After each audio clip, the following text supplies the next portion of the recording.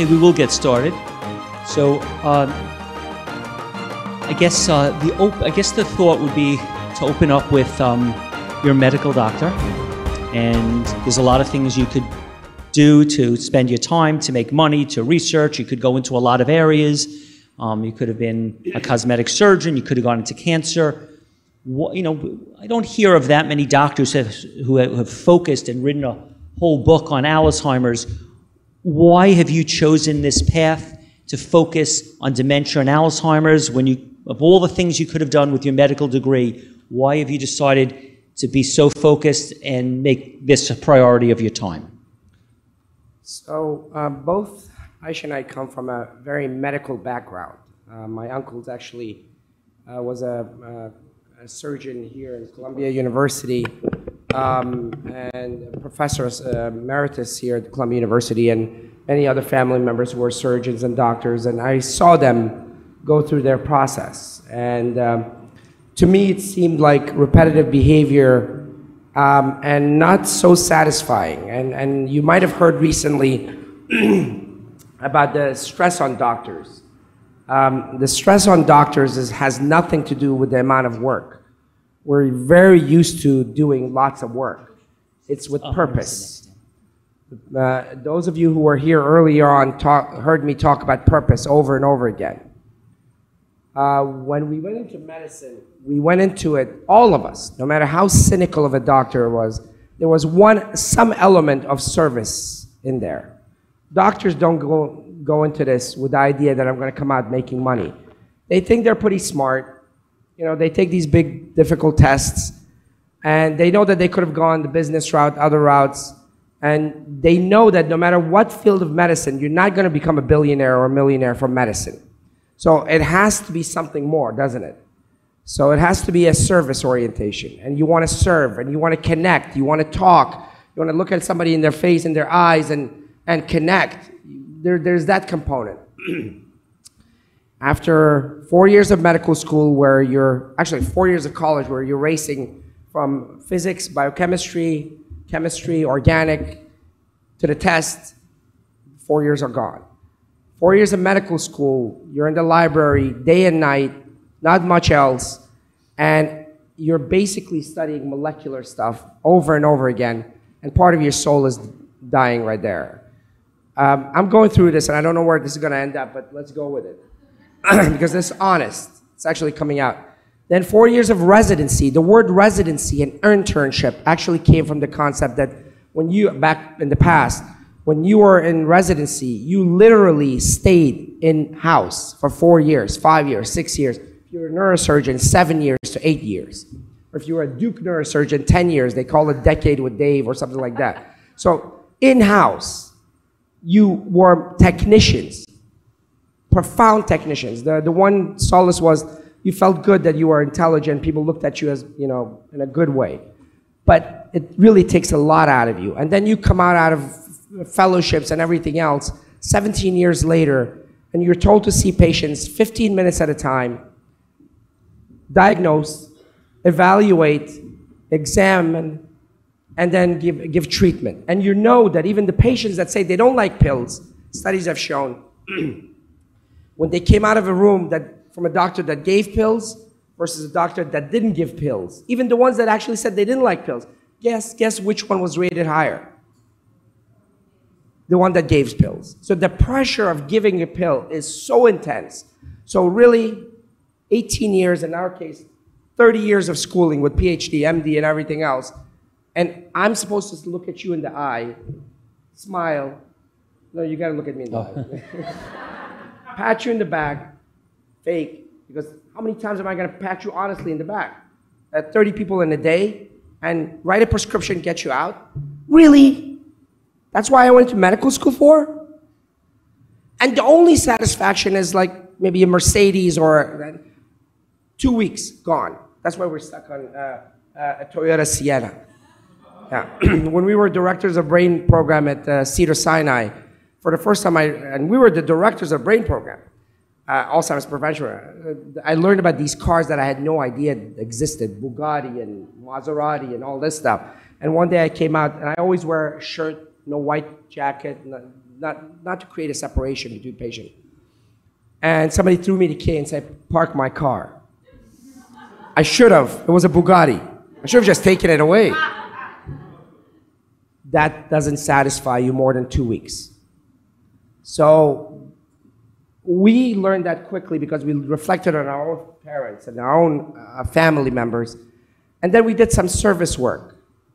And the satisfaction of working in Afghanistan and Somalia and other places where we got no money, yet the satisfaction was exponential, or San Bernardino County, going to the churches, was so immense that we decided that we had to do something differently. And that shook up our paradigm. It was a paradigm shift. And that paradigm shift actually told us, even though we were just coming out of a UCSD, the #1 neuroscience program in the country, and they said, do clinical trials and clinical work and molecular work, or you're not going to get a grant. He said, no, we're going to take the road less traveled. And we ended up in Loma Linda instead of Harvard or Brigham or something like that. And it has paid off. We still have the Toyota Sienna, 1 car, a dog and 2 kids. And we've never, ever been dissatisfied in our life. Yeah. So very long answer. Okay, so just, it's Dean, Ayesha, and Peter, so everyone knows who everyone is. So Peter Breggin at the end, and Dean Knight, Ayesha, Sherzai. Okay, so the first question is, it's 2019. Is Alice, when we talk about autism, the rates have changed in the last 60 years. When we talk about Alzheimer's, have I just not been aware of it? Has Alzheimer's and diabetes has gone way up, obesity has gone up? What is the difference in the prevalence, not the total number, but the prevalence, the percentage of people with Alzheimer's compared to 50 years ago? Is it, what is the difference? Okay, it's significantly higher for 2 reasons. One is we became aware of Alzheimer's truly as a nation when in 1994, President Reagan actually announced that he had Alzheimer's. It wasn't that it didn't exist before. It just became much more, highlighted. The second thing is the prevalence grew for 2 reasons. Diseases that used to kill us, we're managing those, but they're causing other things secondarily. Diabetes is being managed, but it's causing the damage that leads to Alzheimer's. Hypertension is being managed, not well actually, but it's causing the dementia. In fact, one paper that just came out, we just spoke about it in our social media, that even mild elevated blood pressures on a regular basis at midlife increases your chance of Alzheimer's by 20%. So that's the disease part. We're managing chronic disease semi-well, but we're causing other things secondarily. And the second thing is we're getting older as a population, significantly older. Most of the people don't recognize how quickly we're aging, and that's a wonderful thing. But with that comes, if you're aging without any change in your perspective and your paradigm, you're aging poorly. And there's the answer. Doing anything poorly is not good. So we're aging poorly with chronic disease, with medication that just surface covers things, but doesn't do anything fundamental. Let me give you an example of high blood pressure. I know it sounds like I take everything long, but here, I'll be short, as much as I can. High blood pressure medicine. You have high blood pressure in your 40s. So they give you a blood pressure medication. What does the blood pressure medicine do? Nothing. It just opens the vessels artificially, and nothing with regards to what's going on underneath.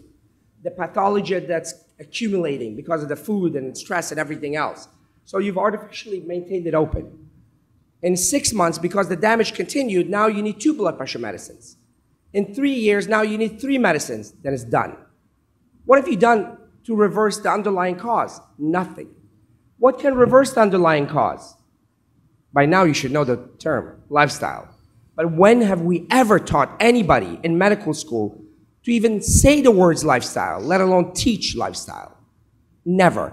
In fact, even in any population of doctors, they're so cynical to even bring it up. Not because they don't believe in it, because they don't believe that we can make the change in the population. So we have to do it. Those are the factors. Hi.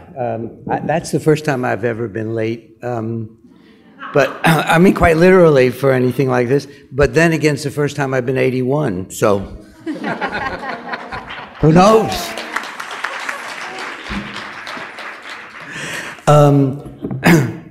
We don't have any kind of date. I don't disagree with anything. By the way, I loved their presentation so much, I bought your book. And I wanted to say that I learned something from your presentation about how to help my mother-in-law, who I actually invited to come live with us because I wanted her to know I really meant it. She's 94. And I've been afraid to challenge her short-term memory issues. She fell and had a concussion, and things just went down.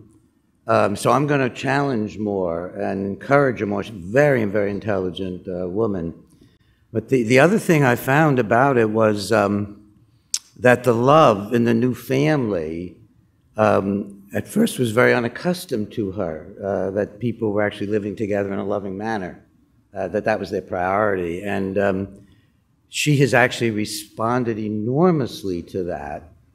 And the trauma that brought her to us, because she lived far away and she was not being treated well, that's why I said, come on here.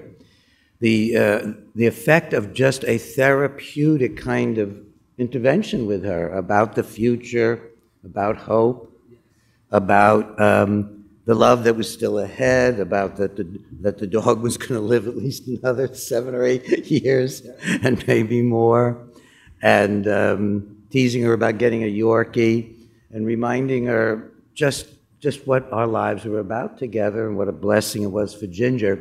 And she pulled out of being in the depression on top of the concussion and the losses. So at 94, she's responding to the principles, you know, I believe in, of how you help people, and I was just very pleased with that.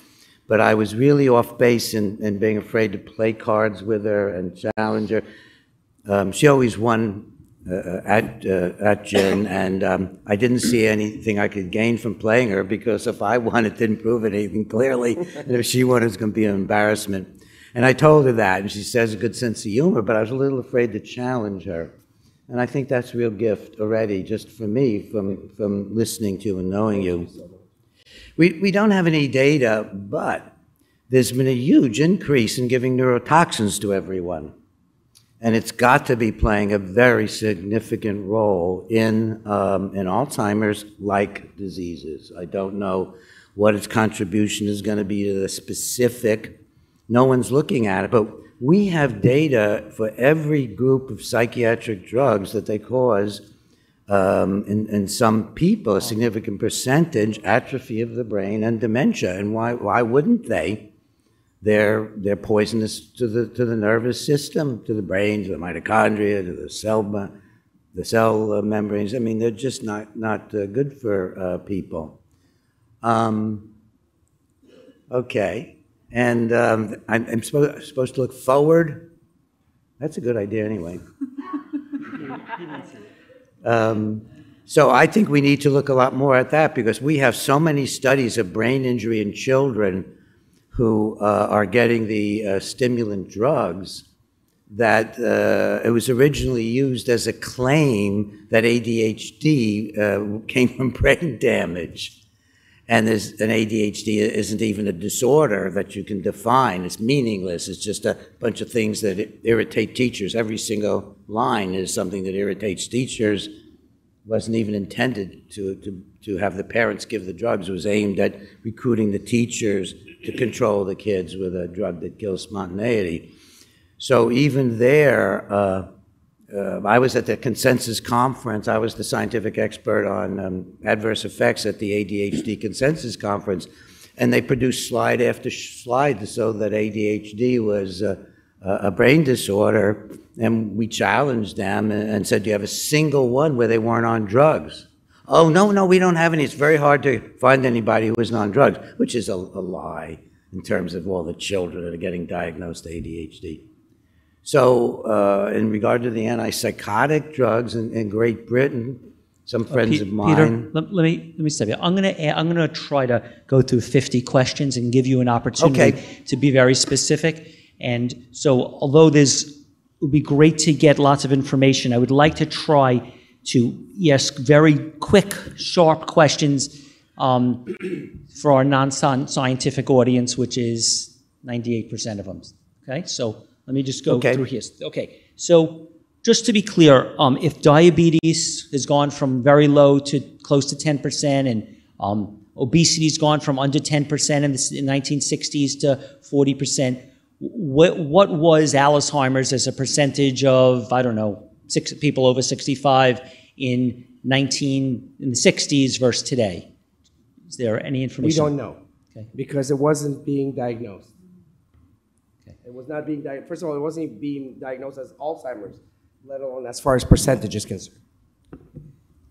Do you guys have a guess or an estimate, a gut feeling? Like, is it like obesity and these other things, that it's clearly become a much bigger problem, or is this clearly, it's one thing to say the population's aging, or are we saying it's never been like this, we have a crisis, it's gone up from a tiny thing to a big, like, is this like diabetes and obesity something that's gone up dramatically, or has it always been like this? No, so that's a separate question. It has gone up dramatically. It is a crisis. It's a crisis because of the numbers and the rate of numbers going up. Remember that when we start collecting data really accurately from the 1980s till now, it has gone exponentially up, more than 123% up. So there's some data there. And as far as the other problem is cost, the cost to the healthcare system was non-existent 50 years ago when it came to Alzheimer's. But it's now 3 times heart disease, or 4 times heart disease, the cost of heart disease. So that's an indirect measure of how it has changed. I'd like to add something to that. So yes, it's definitely gone up, but I think the definition has also changed. There was a time when, people, elderly, would have cognitive impairment, but it was synonymous with getting old. Oh, yeah, grandma or grandpa forgot, what they ate for breakfast, and that was considered normal.